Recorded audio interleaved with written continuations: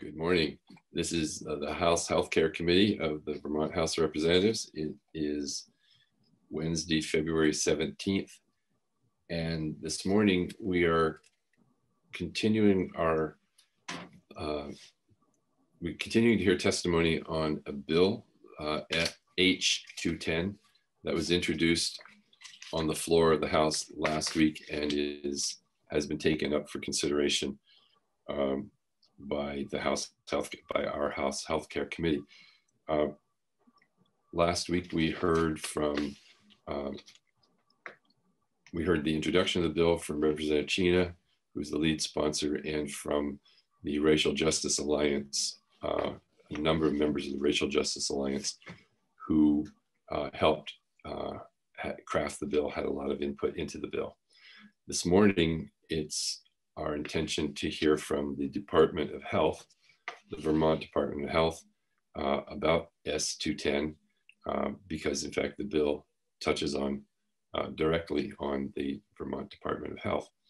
And so with us this morning, we have Heidi Klein, and then we also have from our own Joint Fiscal Office, Nolan Langwell, who will review with us a fiscal note on the bill. So, but first, let's turn to Heidi Klein, and I see you are with us, but I don't. There you are. Okay. Yeah. Great. Good morning. Good morning, all. Thank you for having me today. I'm very pleased to be here. Is the audio strong enough? It sounds great. Yeah, you're loud and clear. Okay. All right. Well, I have met some of you before. As introduction, I am Heidi Klein. I serve as Director of Planning within the Commissioner's Office of the Department of Health. I've been in that position for about 4 years now. The Office of Planning includes 4 major areas. It includes long-range planning for the department, so our strategic plan, as well as development of the State Health Improvement Plan, which you'll hear me reference later. It also includes workforce development, performance management, and probably most relevant to this discussion is it includes our efforts related to health equity. So I'll tell you a little bit about how we've looked at this bill and the ways in which it aligns nicely with a lot of the work that we have been working towards over the last few years, in ways in which I think it pushes us into new directions and requires some new thinking. As I understand it, the bill proposes first to establish an Office of Health Equity within the Commissioner's Office, to establish the Health Equity Advisory Commission, to issue grants for the promotion of health equity, to collect data to better understand health disparities in Vermont, and also to invest in growing our medical profession and continuing medical education. Yes. I would say in general and in concept, the health department supports this bill. As I said, it's very much in line, and I will share some of that alignment with the direction of the governor over the last few years, and certainly also with our health department. I think our only concern is the ability to carry out the differential duties, both of the director of the Office of Health Equity and providing the necessary supports to the advisory commission, recognizing that what's outlined in the bill really requires a long-term commitment by multiple staff and over multiple years. So this would require a long-term investment, and right now we just need to call out what that would look like. So for alignment, I think probably you've already had a chance to review, but I would call your attention to the state strategic plan, which was developed under Governor Scott. One of the areas of import for this conversation is the vulnerability theme, which I think speaks very directly to looking at populations. They use the word vulnerability, but if you look at it directly, it really is about looking at populations that have higher risks for poorer health outcomes based on historic injustices, historic disinvestment, and based on a variety of factors. It also fits very nicely with alignment with the work that we've done in the health department Some of you may be aware that in 2018, we carried out what we called our state health assessment and followed that with our state health improvement plan. This is something that we produce every 5 years. And the last time around, we chose specifically to focus on health equities. Historically, our state health assessment looks at what are the most important or concerning health conditions across all populations. And this time we decided to say, instead of looking at it across populations, let's look at what are the populations that are most likely to experience poor health outcomes. And when we flipped that switch, we were able to say that actually, if we look closely at our data, we can say that there are disproportionate health impacts among our populations of color, our populations of people living with disabilities, people living in poverty, and people who identify as LGBTQ&I, that we see persistent differences in health outcomes among those populations in focus. Can I interrupt and just ask you to just list again those particular populations? Because absolutely. And I think they're familiar to us, but I think it's important to hear that as part of the broader context that absolutely. the populations that the Department of Health has itself identified. Yep. And so when we looked at our data to try and see where are there populations that consistently are experiencing poorer health outcomes compared to their counterparts, what we looked at when we looked at our data, to the extent that we were able, we identified what we called our 4 populations in focus. And the first population were our populations of color. And so that included our Black, Indigenous, people of color, included, and so that was the first one. The second were people living with disabilities, populations that identify as lesbian, gay, bisexual, transgender, queer, or LGBTQ. Right. And then our people living in poverty. And so historically in Vermont, we often look and we can tell that we have disparities based on poverty. Everybody knew that, and we sort of took that as a given, but we wanted to really look at our quantitative data to tell us what is it that we are seeing quantitatively in terms of both poorer health outcomes and poorer health opportunities, right? And so we looked at the outcomes, we looked at the opportunities, and then of course we looked at the behaviors.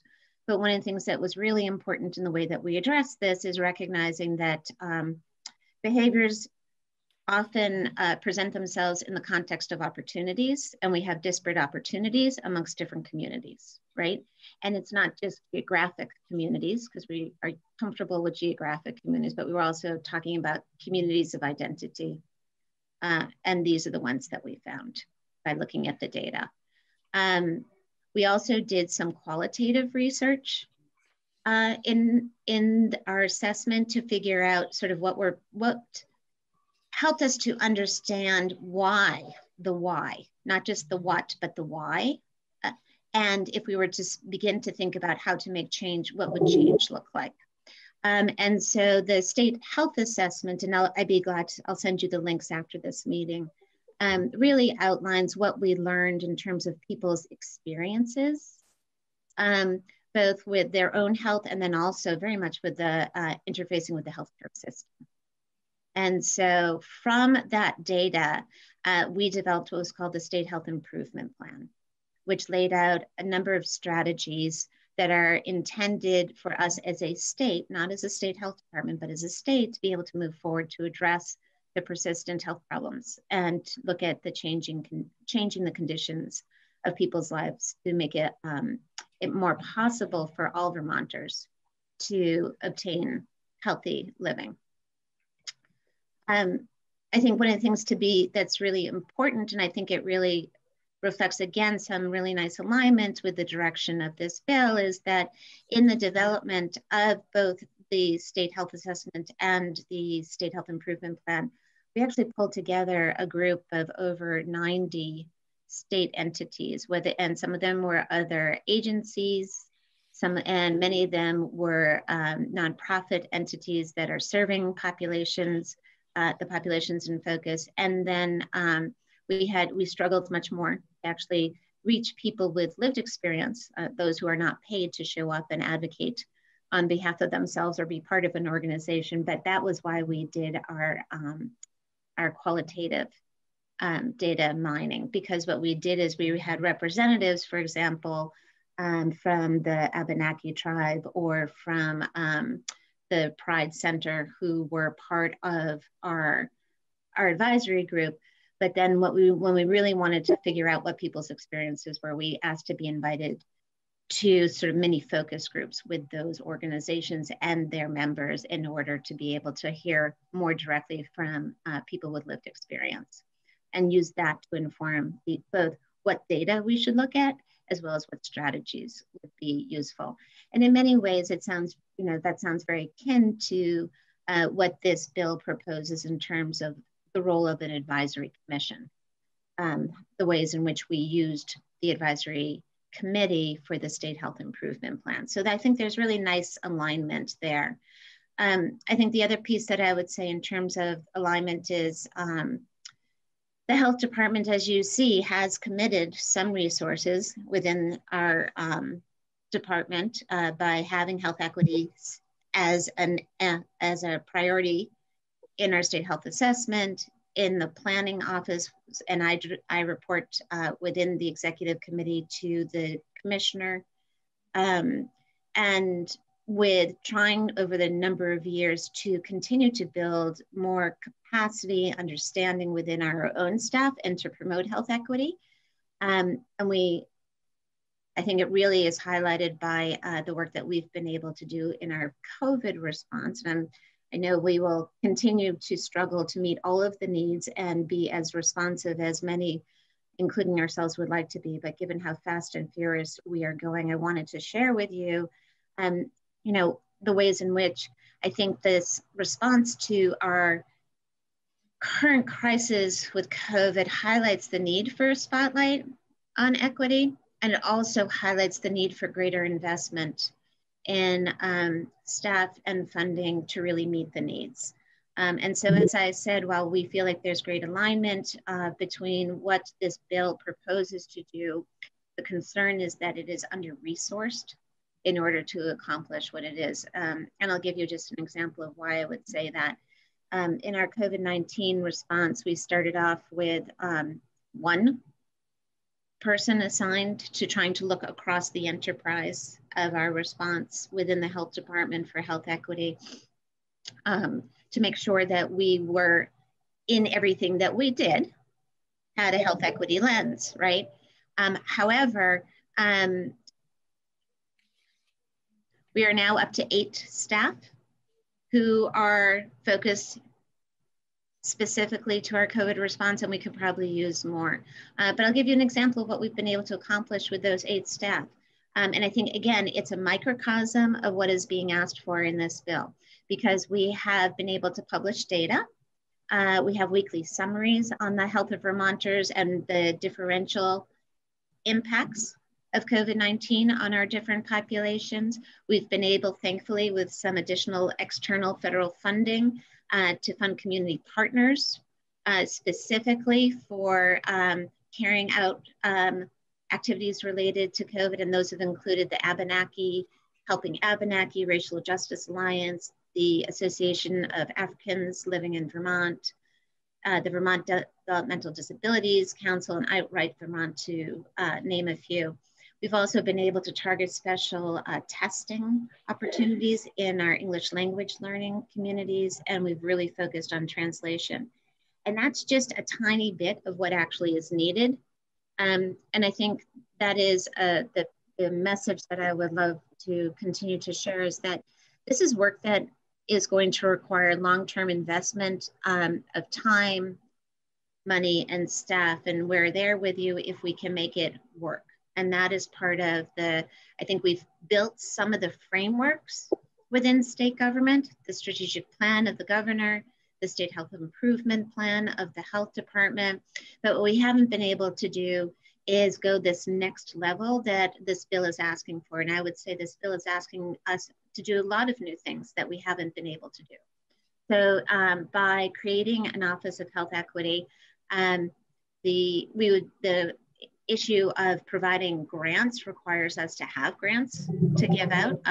We realized when we did have the luxury of new grants because of COVID, it was a full-time job of someone to manage that money and be able to do all the pieces in terms of reaching out to individuals and organizations that, frankly, the ones that we're trying to reach may not have the infrastructure and support yet to be able to catch the money, to be able to spend it. So creating and providing grants out requires also providing some support to those entities to be able to receive and manage the grants in ways that we as the state or the federal government will require for tracking, reporting, support, et cetera. So I think it's not just grants out, but it's a lot of capacity building that we would need to invest in. What else would be new is developing the plan to increase the number of BIPOC and LGBTQ individuals in the healthcare systems. That's not something that we have traditionally done.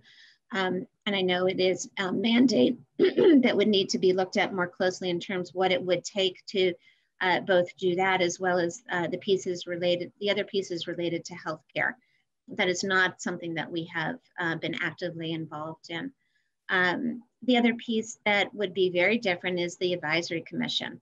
And it was the advisory commission has a fantastic set of entities. It seems to cover the key portions of state government as well as those organizations outside of government who would need to work together collaboratively in order to achieve what the bill puts out to be.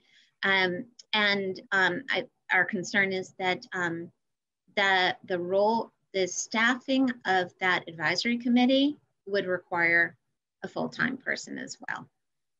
As you probably know, given the work that you all do, what it takes to wrangle and support, whether it's the public hearings or the review of legislation, and then providing assistance to a commission to do its work requires some support.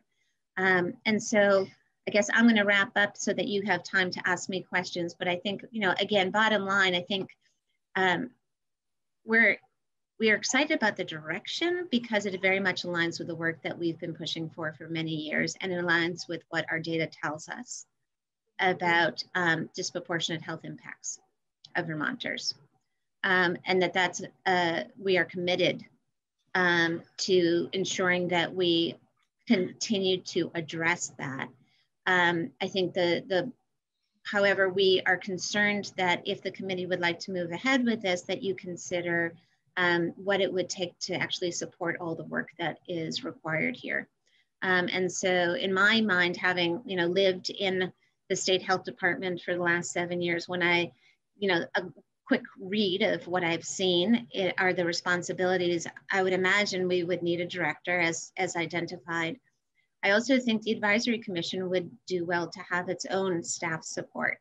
And that if there are to be the level of grants that are identified and the ability to get those out to the communities who need them most, that a grants manager position, having data analysis is critical.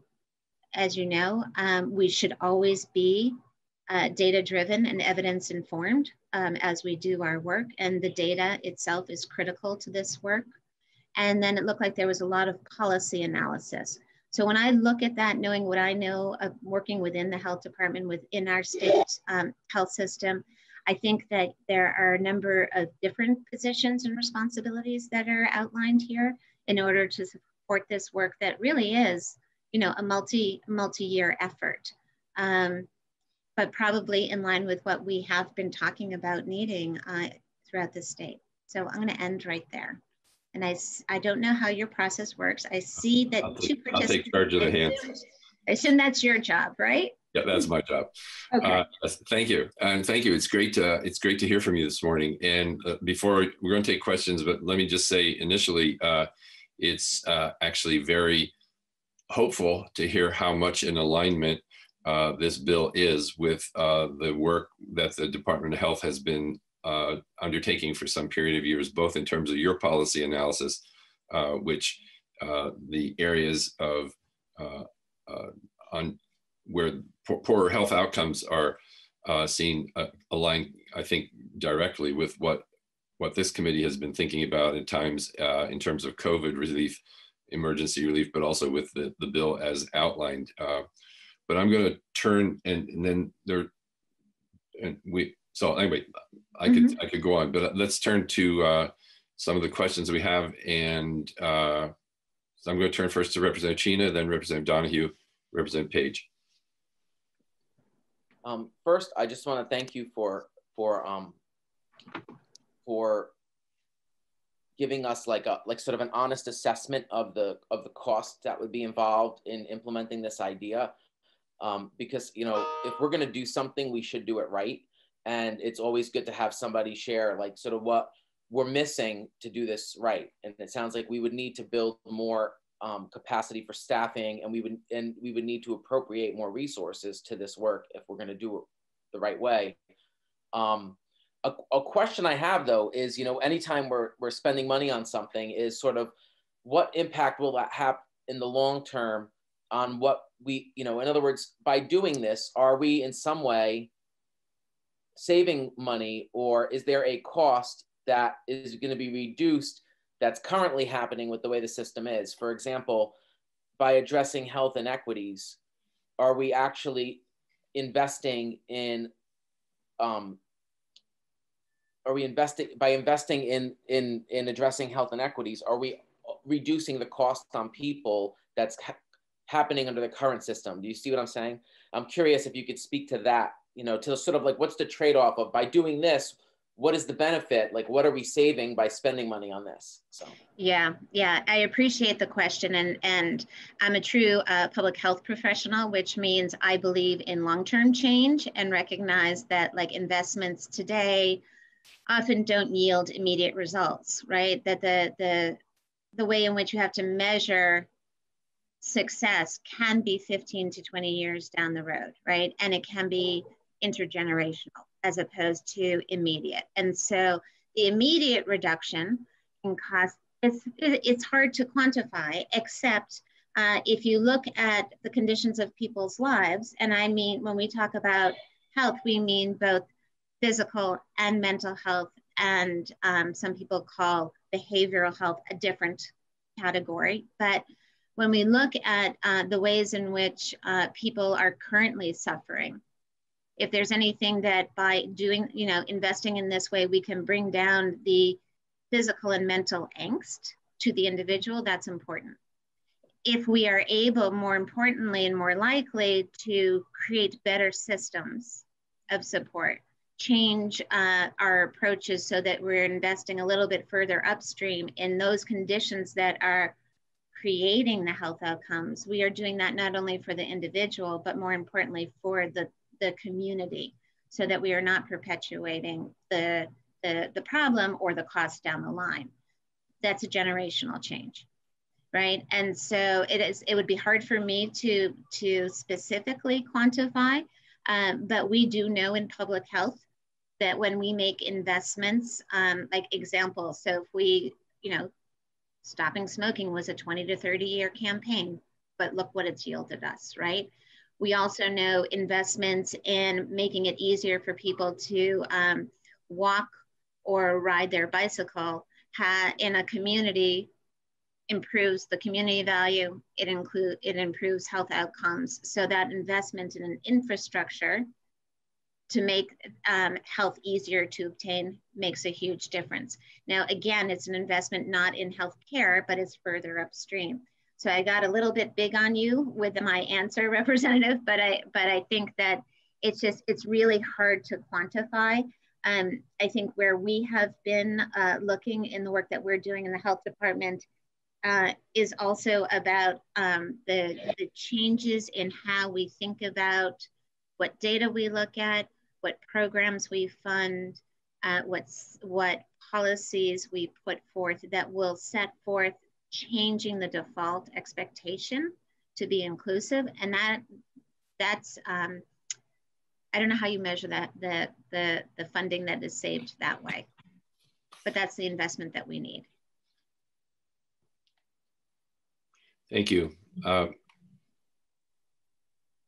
I'm going to, let me throw out a question, which I'm not going to ask you to respond to right now, but just to have in your mind as others are asking questions as well, along the lines of, because there is in fact a current investment in the Department of Health around addressing health disparities, one would think that it would not require simply new additional resources, but the realignment of some current resources in addition to new resources. And so I would ask that we be thinking about that as well, because clearly the Department of Health has made some significant investment to come to the place where it is currently, although this bill, as you accurately say, would, and it wouldn't be, the bill would have no purpose if it did not actually take us further and require the department to move further. But I think there are some, perhaps there are some reorganization or realignment of current resources in addition to additional resources that would help underwrite this initiative. So let's be thinking about that as we, as the committee, and invite your help to think about that as well along the way. Representative Donahue.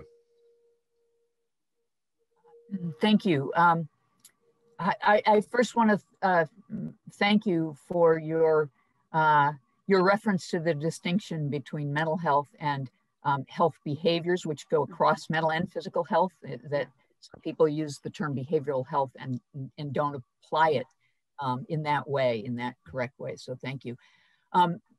A general question which turns into a focus on a specific, and that is the relationship between the work of the health department and how closely you work with the Green Mountain Care Board on health system initiatives, and then very specifically in terms of data gathering, whether you've seen the proposal of the Green Mountain Care Board to be able to capture data related to race and ethnicity in order to help guide this work, and whether that seems to be, you know, a good or a not so good way of jumpstarting some of that specific data gathering.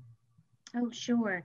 Yeah, I have to confess, prior to COVID, we did a lot of work with the Green Mountain Care Board. So prior to COVID, I would say a significant part of my work in particular was actually about health systems reform and working with members of our healthcare communities to look in ways in which they could expand the way they thought about healthcare to include population health, which is, I think, really what the Green Mountain Care Board is looking at, in ways of thinking beyond individuals to populations, beyond treatment to prevention, right? And looking at ways of supporting people in community in different ways. So that we did a tremendous amount of work with Green Mountain Care Board prior. I have to say, in the last year, it's been all COVID all the time. And so eyes have not been as closely there. So I don't know exactly what they're asking about the race and ethnicity data. I will tell you though, when we were doing our state health assessment, we were asked by many to give much more detailed information about differences in the data based on a person's race, ethnicity, and self-identification. And the problem is we can't look at the data if it doesn't exist, right? And so most of health data is collected through the healthcare system. We're able to bring survey data where people self-identify, but we don't have healthcare data. And it's that, and we don't have the power to, at this point, to and require in the same way the collection of race and ethnicity and healthcare data. And so I would say if that is something that the Green Mountain Care Board is doing, it'd be interesting to look at, and whether that would fill the gap that we found when we were trying to get at the data in the specific way we wanted for the state health assessment. So, I can forward to you what those are, but it is very specific. The first phase is passing, enabling regulations to require the healthcare system pieces to submit that data, so that the ability to gather it would be there. They also had some recommendations related to the data gathering requests in this legislation. So I would love to share those with you and maybe get your reaction. Thank you. Okay. Right. And interestingly, we do have the authority to require that. So that's at least within certain scope. We don't have as much authority as sometimes as we wish we had in terms of federal preemption, but there we have a. I always get a kick out, and this is not saying that you've said this, but I've always gotten a kick out of someone who's saying to me, "Well, we'd like to do that, but we can't because the statute says we can't." And I go, "Statutes are us. That's what we do." It's like, yeah, we change statutes.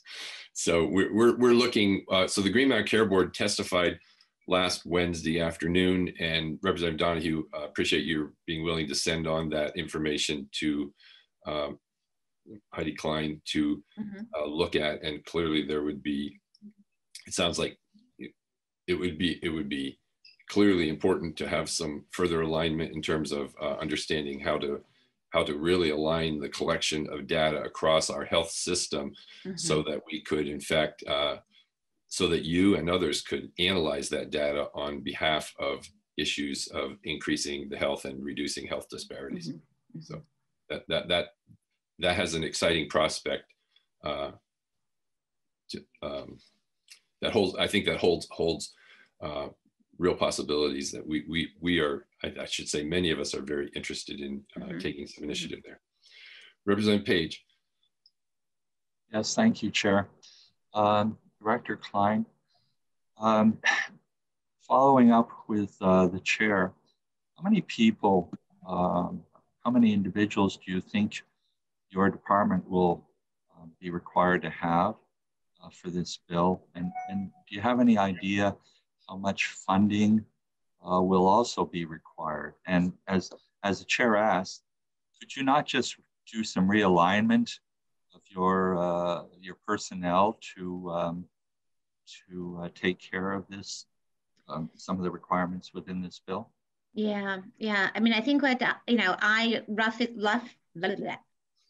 roughly was thinking maybe up to 5 different distinct positions to carry it off over time and effectively. The two that I think are the data we are doing a lot anyway. So I think that one we probably could absorb if we needed to. We required and made changes internally that suggested that anytime we are doing a health analysis, that we also are looking and breaking it down to the extent that we can to be able to identify any inequities. So I think that's underway, as you will see in the data that we're producing now for COVID.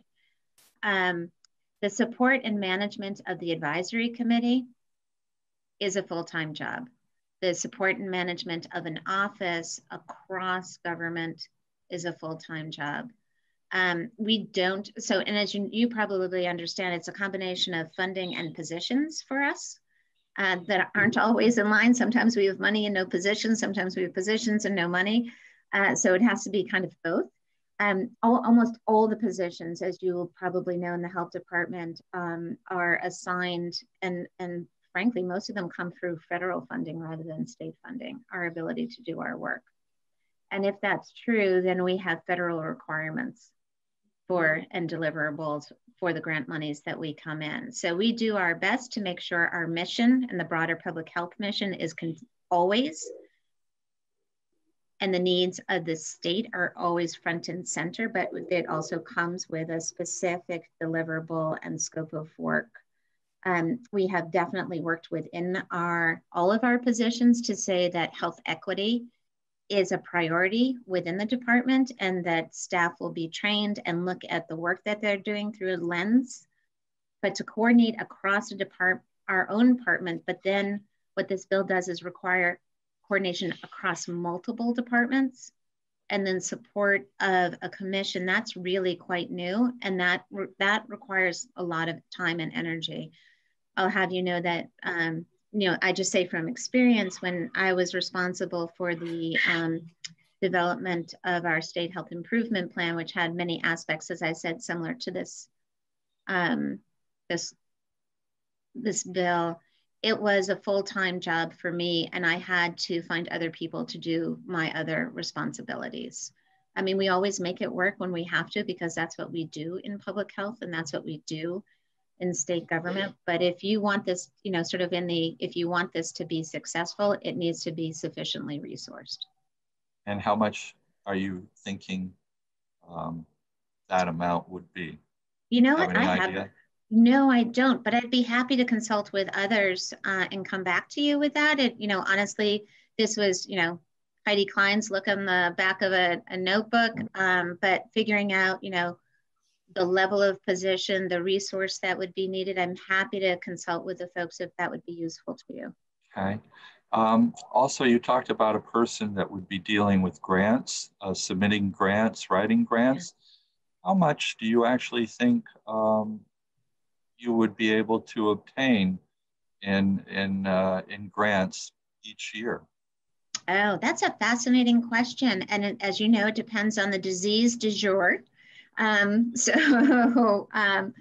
now we have a lot because we have a huge need. I don't know what I'd love to do is check in with our finance office, if that's okay, and just find out what we've been able to do over time. The funding piece is not really my sweet spot to talk about. Yeah, it would be interesting to know whether the grants that would be brought in by such a person would more than take care of that person's salary, if you know what I mean. Right. And it depends on exactly. Not that they're getting grants to do their salary or anything like that, but we do. No, you're absolutely right that when we put together grant proposals, we have to put in some amount of funding to get the proposals in and then out the door, even when we're granting out to others. Can I jump in here? Can I jump here for a second? I think you might also be kind of crossing wires here, okay. Representative Page.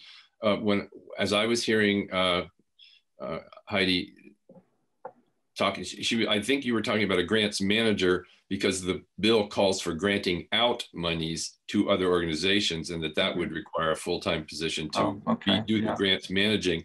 But you've touched on something as well, which I had actually made a note as well to think about what other resources might be leveraged from outside of state government, perhaps federal monies or other philanthropic dollars or other dollars through a grants writing process as well. And I think so. I just want to clarify. I think when we're talking about grants management, I believe Heidi was talking about the position to be able to manage and do capacity building outgoing.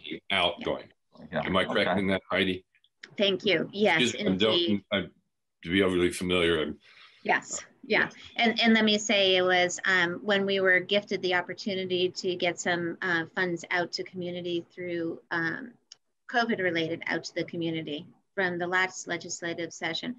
It was an enormous amount of time and lift to be able to get that out and required multiple people who both got it out, but then also provided support to the grantees to be able to carry forth and do the necessary reporting back because we have a fiscal responsibility that we close that loop.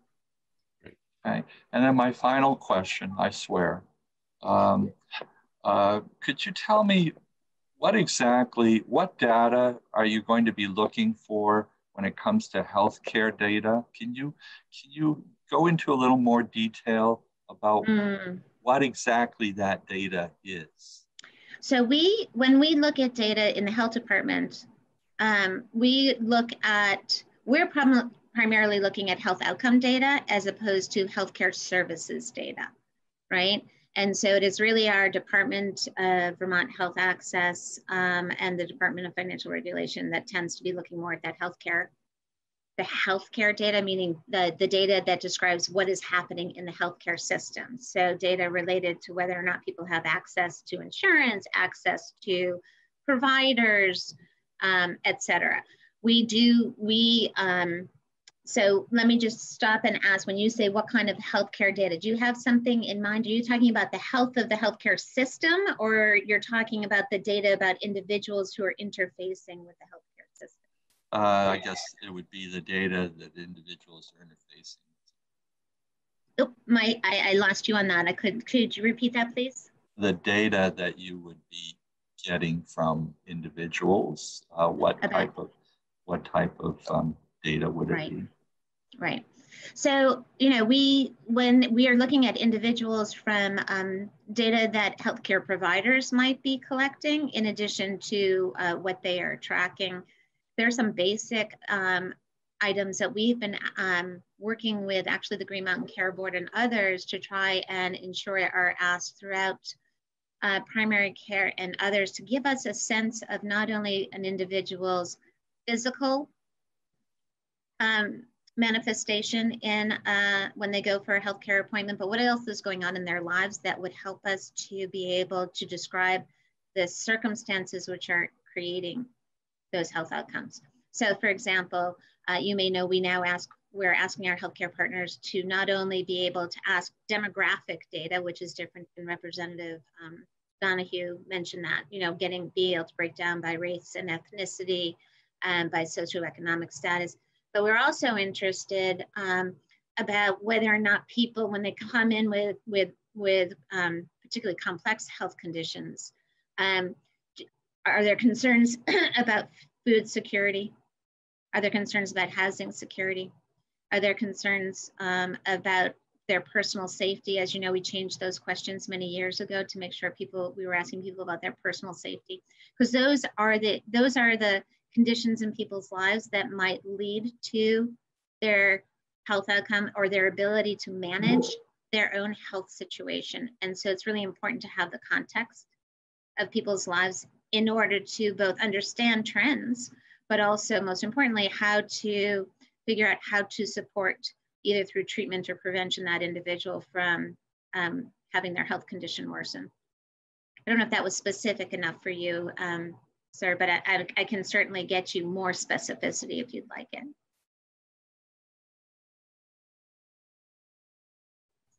Yep. I'm on mute. Thank you. And I would ask Nolan from our Joint Fiscal Office to contact you to add to his current fiscal analysis of H.210 based on what you've said, so that we have a range of ideas. And let's turn to Representative Peterson. Yes, thank you. Director Klein, thank you for your presentation. It was most informative. My questions, some of the questions I have on the bill are around duplication of effort, redundancy of what you're already doing. I'm concerned that we're establishing something where maybe there's not really a need. And I'm wondering how much of the outcomes outlined in the bill that you folks already are in progress of doing, are partly doing, and wouldn't it make sense to maybe add a couple people there to get us to where we want to be, rather than establish a whole new commission and bill? I wonder if you could speak to that. I know that's involved, but you know where I'm getting at. Yeah, no, I think it's a fair question, because as I started with, I think it's very much in alignment with where we've been aiming towards and what we've been trying to do with the resources that we have. And so I think it's a very fair question to be asking. I think the pieces that the commission add that are different, right, is it formalizes a structure that doesn't exist right now. So right now we do a lot of individual reaching out. We do a lot of work on our own, but we don't bring people together on a consistent basis for routine and ongoing conversation. So that's something that would be different. Okay, could I interrupt you there? What people are we talking? When you say bring people together, give me an example of what that is. So right now, we as the health department, for example, may have work that we're doing on cancer prevention. And we may then look and see, like, oh my goodness, the rates of a certain type of cancer are much higher amongst certain populations. So whether it's our indigenous populations or it's Black men, we might try and reach out individually to organizations that represent those groups and say, hey, we see this problem. Can you help us think about how to better design a program, understand what's going on, use our resources?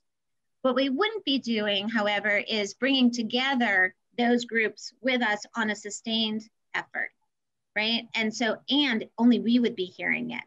When really, so this is what we learned through the State Health Improvement Plan, all the issues are interconnected. It's all the same. Like if we really go back to like what's driving these poorer health outcomes, it's the same bottom drivers. It's poverty, right?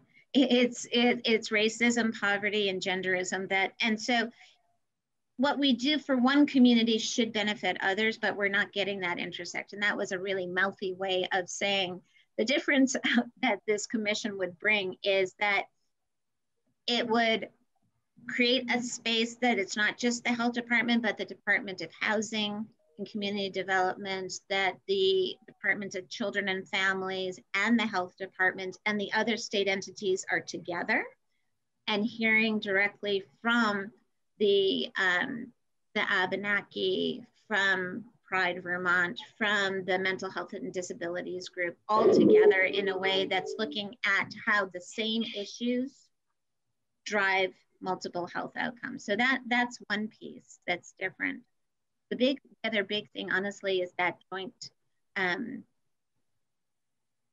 grant funding out into community, right? That is definitely new and different. It's not what we're doing now, right? We try through small grants when we have the ability to do that, but we don't have a routine and systematized way of ensuring that we are looking for grants, we're catching them. You know, when there's, as Representative Lippert was saying, outside grants, whether they're federal or philanthropic, and having a way to bring them into the state and then disperse them throughout the state in a way that hits the populations of concern.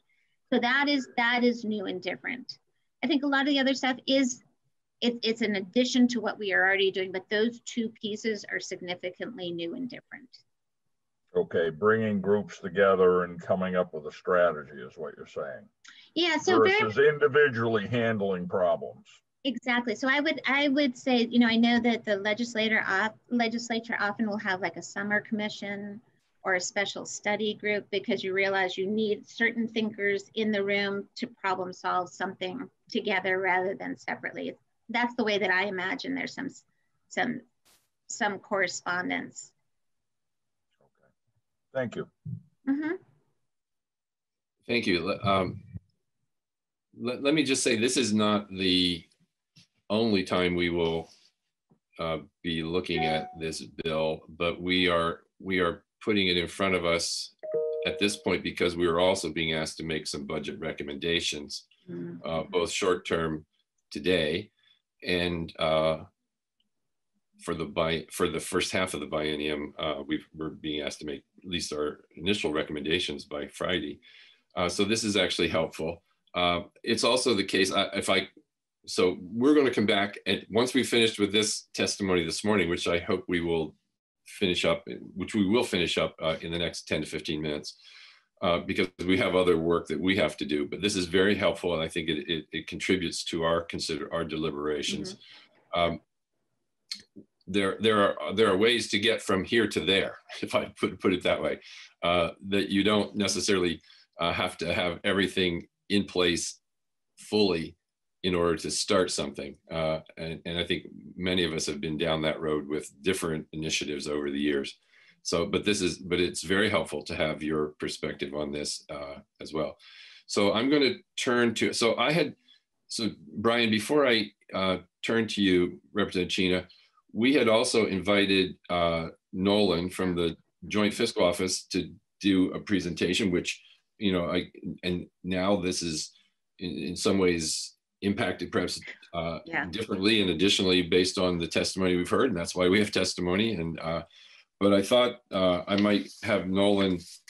We'll hear what your question is, and then have Nolan run through that in a brief manner, knowing that it may very well need to be further updated based on some of our testimony today.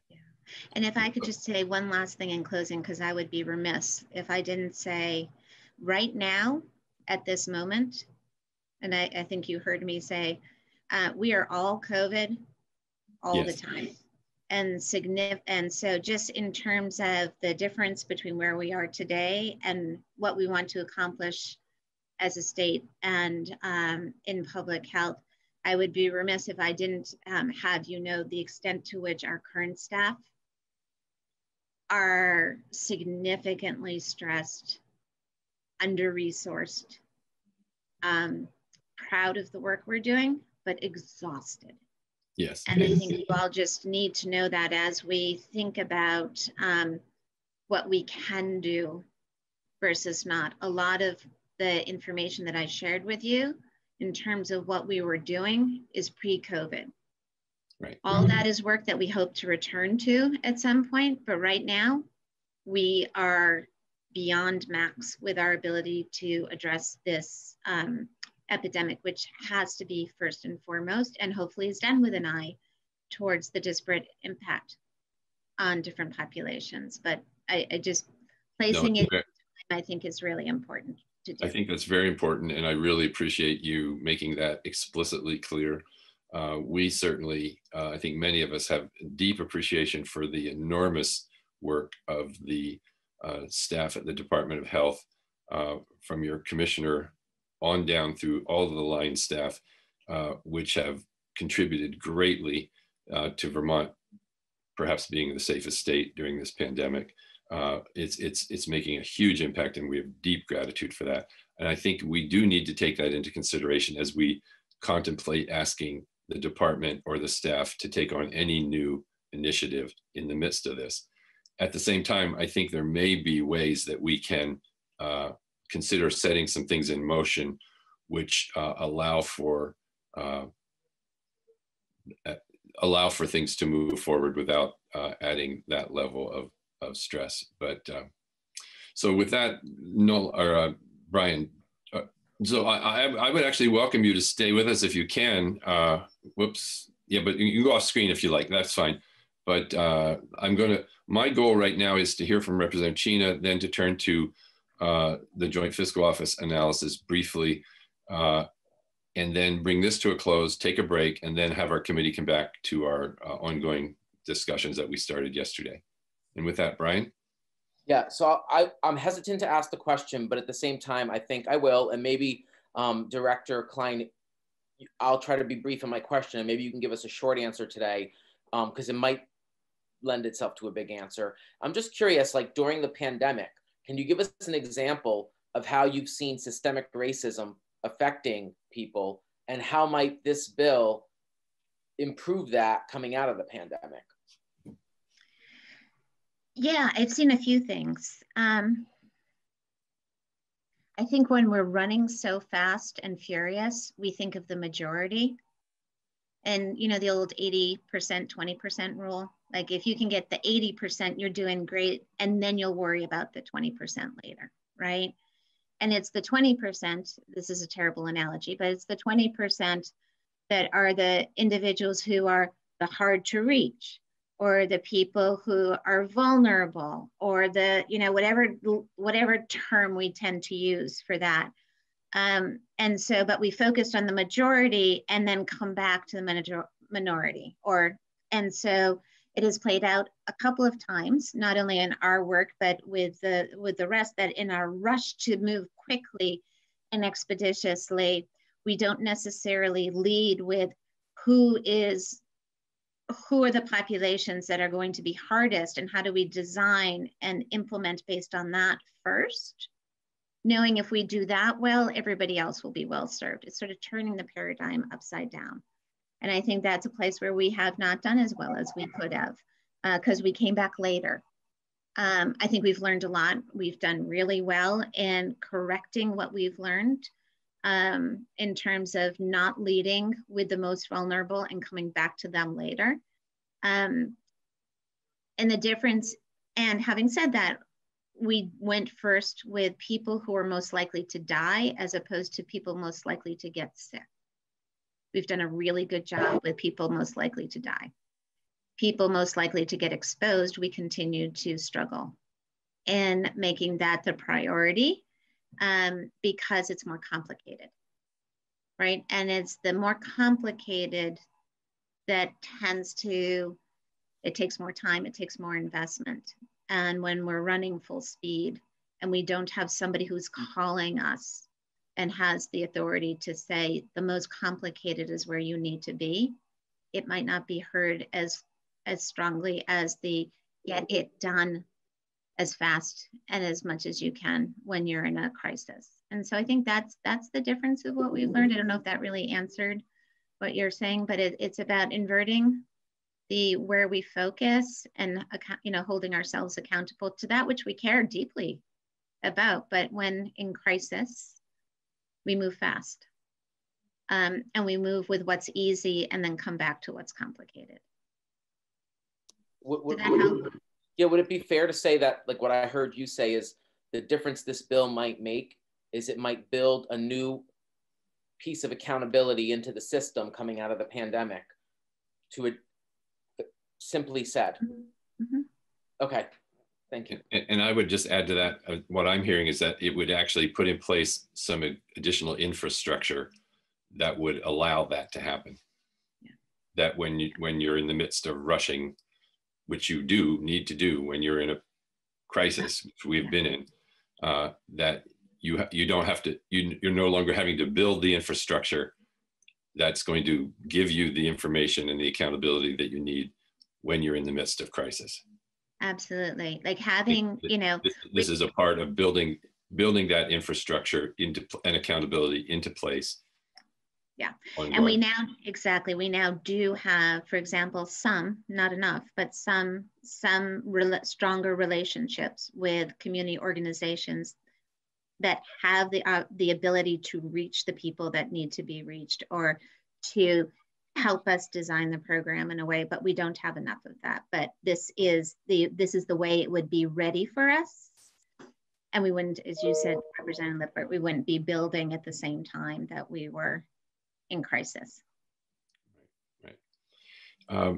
So with that, I would like to take, I mean, we're all pressed for time, but I think it'd be useful to have Nolan run through his initial analysis based on the bill as introduced. And then I might just add that I think given where we are in the midst of this health crisis, national health crisis, international health crisis, we might actually also, there may be some opportunities at the federal level where the underfunding of public health generally, which has exacerbated this crisis all across the country, perhaps there will be some additional attention to that, which might benefit some of all of this moving forward. But with that, Nolan, would you run us through your presentation? Sure. And then we're going to take a break. Yep. For the record, Nolan Langwell, the Joint Fiscal Office. As Representative Lippert said, I'm going to be brief. I'm going to put the fiscal note should be on the website for those who want to look at it. And you should have it up now. Yes, it's on the screen. Okay, perfect. So this is based on the information I have at the moment. And so concerning the Office of Health Equity, the language says the shall hire a director of health equity and may hire other personnel. So what I did was I looked at different pay grades that I thought would fit into those various ranges and came up with what would be a range estimate of the cost for a director of health equity, which would be anywhere between $102,000 and $147,000 roughly, when you take into considerations not just salary, but benefits and FICA, which is Social Security tax and other. And then we heard Heidi talk about how other personnel would need to be hired as well. And I took a pay grade 24, which is an estimated salary range 52 to 85,000. And you add in the benefits, it could be, and that includes health insurance, which could be single, could be a family plan. So there's a range in there. So that plan, that particular other employees could range between 65,000 and 117,000 when you add in where they are on the pay scale, what they're hired at, what their benefits are. I also make the point, and Heidi made this point too, that much of the health department is funded through grants. Those grants are tied to different things. So people are hired to do the work of that grant. So we can't take money that's being used for another grant for this. So I'm assuming for now it's pure general fund, unless other funds or grants could be identified. But that again would be, that would be something that would have to be figured out. So for now, I'm assuming it's general fund. For the Health Equity Advisory Commission, we heard Heidi talk about how that would also need to be staffed. I didn't put that in there, but what I do is the per diems, because there's language in there that says public members. So there's 26 members, of which 18 are public members. So the other people that aren't public members, we assume would be paid through their jobs. So the public members, because the language that's in there, would be entitled to per diems. And we have a standard calculation that we use for per diems. I'm assuming that there would be 3 in-person meetings. So when you add that all up, it's about $6,400 for per diems, which is not a ton of money. And that would come out of the health department budget. Grants and promotion of health equity. Again, there's no appropriation for the grant in the bill. So if you want to do this, we would actually have to have an appropriation in order to do this, but there's no appropriation there. We also heard Heidi say that this position would likely need a grants manager. So a future fiscal note might address that. And then the data responsiveness to health equity inquiries, we heard from the Green Mountain Care Board the other day that they would need $165,000. That's gross, of which 66,000 would be general fund because they have a bill back. So they would bill back for 99,000 and would need $66,000 in general funds. At the time, and actually currently still, I don't know what other costs would be incurred by other departments and agencies across state government. You know, would the health department need to change some of its contracts, or could they do it within their existing budget, which I think I might have heard them say. What about other departments? So those are areas that are sort of up in the air. We don't really know a whole lot about what those needs would be. And then finally, this is a summary of what I just put it into a chart and a summary of what is sort of said in the fiscal note. So that's a quick high level overview. As Chair Lippert has said, this is based on the information we have today. I hope to continue to work with Heidi and David Englander and other folks at the health department and across AHS to get more information and to continue to update the fiscal notes that we can come into more specific numbers to move forward. Great. Thank you, Nolan. I really appreciate your work there. And I would ask you to be in touch with Heidi and to maybe make a subsequent fiscal note based on some of the testimony we heard here today. I'd be happy to check in with you as well. But yep. I think if you could do that in the near term, that would be great. Yep. Well, I think this has been valuable to help us understand this bill and also put some context in terms of some of our broader work. As I said, this is not the conclusion of testimony on this bill, but it helps us as we frame some of the questions we have in terms of budget recommendations and et cetera.